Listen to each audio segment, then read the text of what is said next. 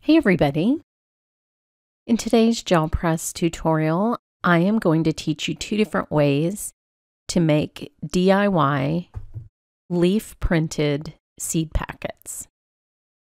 I have a special guest for this video. It is my sister, and she will be doing the fabric leaf printed portion, and I will be doing the paper one. These are a great way to sort of journal what's happening in your garden at the time, and I think that people are gardening now more than ever just because of the coronavirus and everyone being stuck at home. So we thought it'd be fun to make little packets of seeds to give to friends and family. Now in my process, I am doing a very old technique that I learned at a Linda Germain workshop and was reminded of recently when Sally Lynn McDonald posted a video of her doing this technique at a show. It's one of the easiest ways to sort of start gel printing because it's such a simple technique for getting lots of dimension and color with just a single print, not overprinting anything. I'm using golden open acrylics today in my Holy Trinity colors. And this is a little branch off of a rose bush in my yard. This is the sort of time capsule part of this process because at different times of year, you're going to have different plants available. Now, instead of just letting the leaves block out that white space, Linda taught us just to put the print back down and pick up the texture that's underneath, and you get almost a 3D image of those leaves. Now, when I learned this in a workshop, we weren't doing it with leaves. We were actually doing it with handmade shapes. We had cut out little horses and other shapes, and I just love it with leaves and things like feathers. Now, this is what I call a dirty print. So the first print was a clean print, but I actually put the leaves that had paint on them back down onto the plate to transfer the paint from the leaves into my second print, and you can see how much more colorful it is. I get all that teal from the first print, even though I had a red background, and it just adds a lot of interest. Now I'm using an opaque teal here for the first. You can see how it sort of blocks out the page. I'll be using a transparent yellow, and you can see the transparency on the tube of open acrylics, which is great. So a transparent yellow and an opaque teal together. Now I have some leaves from my neighbor's ivy. She has ivy growing all over the fence in between our houses. So I grabbed a couple of those. All year it's green. It's really pretty. And I'm pulling those back out and doing a clean print because that is the first time I have used those leaves. So there are the 2 clean prints and then the dirty print. Really different look, and both of them are beautiful. This is a little branch off of the pecan tree in our yard, and my sister and I didn't talk about plants before we decided to do this collaboration, but it's funny because she also picked a pecan tree. This time I'm using a transparent blue, and you're going to see the difference between the way this prints versus the opaque teal. I'm using the other colors are the same, and this is a nice big leaf, and it also has some little bug holes in it. So that's another little time capsule aspect. I can see exactly what was happening with my tree in May of 2020. And then I'll pull that out and pick those up, and that's a clean print. And you can see the 2 clean prints look very similar.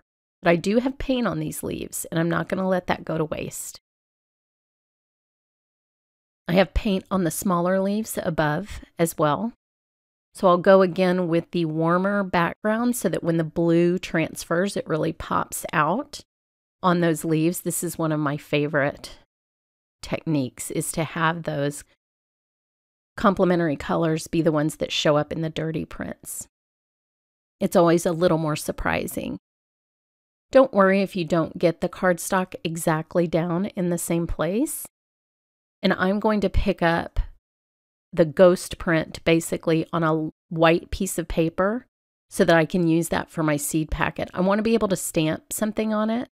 So I wanted the lighter print rather than these more intense prints that I'm creating now.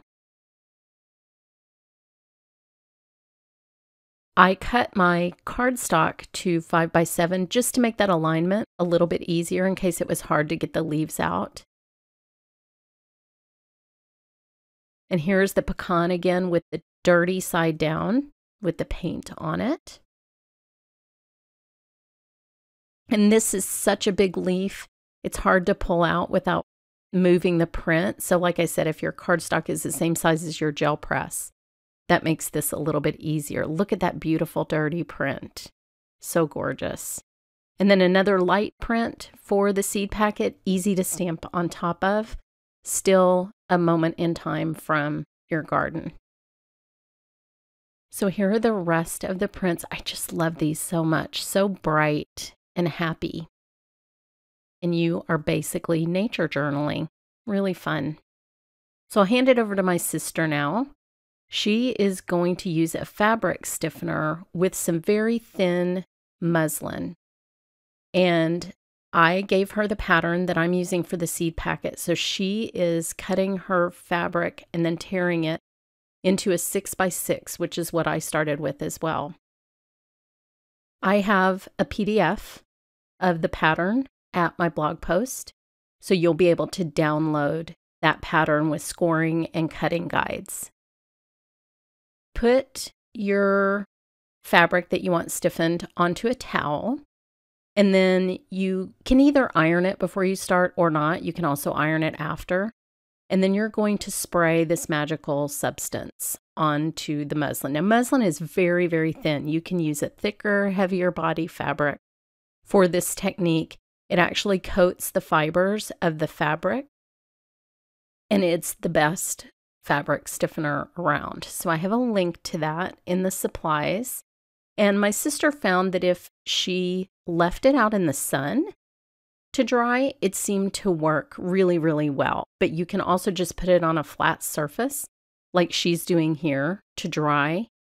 And or if you want it completely smooth, you can iron it before and after. So she is also using golden open acrylics, and here she is using her pecan tree. So that's kind of fun that we picked the same thing. She's blotting all of the paint from around the pecan leaves with just cheap tissue paper that comes in packages.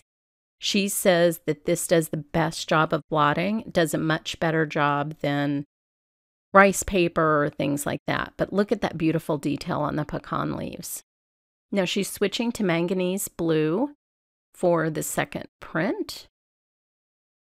And she is working on the 12x12 gel press. So you can see that hers is much bigger than mine.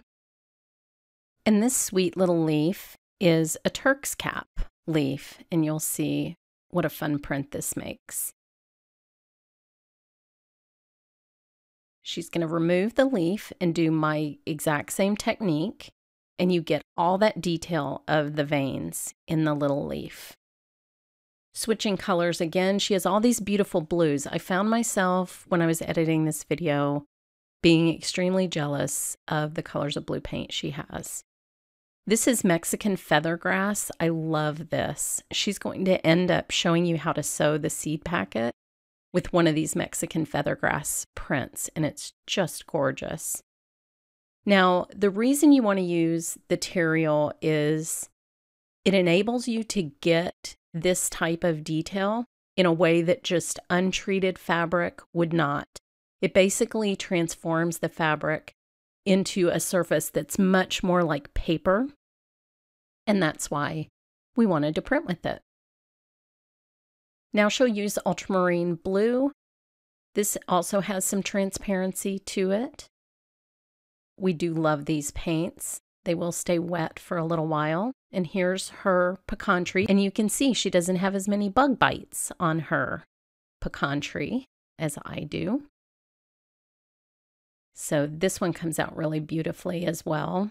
The pecans tend to block out a bigger area and transfer more of the veining onto the plate so you can see all that detail.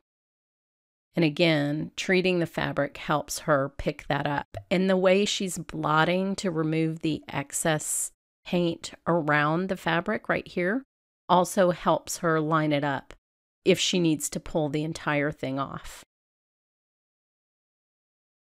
And look at that. It's just so three-dimensional and beautiful.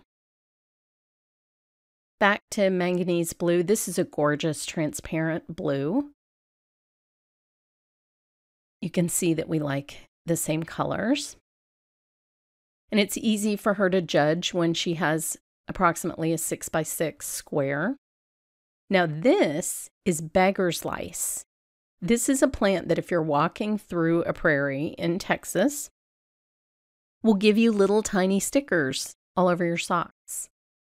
But even weeds make beautiful prints. So I love the way this one comes out. And it does have a really pretty little flower on it. And that flower helps you know when you're about to have to pick a bunch of little stickers out of your socks when you're walking around in the grass. There's all kinds of really unpleasant things in the grass in Texas, including chiggers. But this makes a gorgeous print. Even the ghost there is really pretty. She will add some more paint and go for a few more prints. What's nice about working on this large gel press is the fabric could be any size. So you could have a really large piece of treated fabric if you wanted to make a zippered bag or something like that with these beautiful little prints. This one is so delicate that she can leave that print white and she still gets a great design.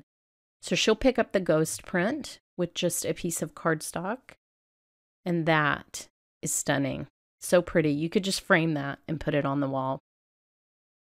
Now she's switching to Purell Red. This has a little bit of transparency as well, and it's a color that we both like to print with. You can see we both switch between those warm and cool colors a lot. And she's back to the Turk's cap. Now she's doing clean printing only. So she's not transferring any paint from previous prints into her fabric prints.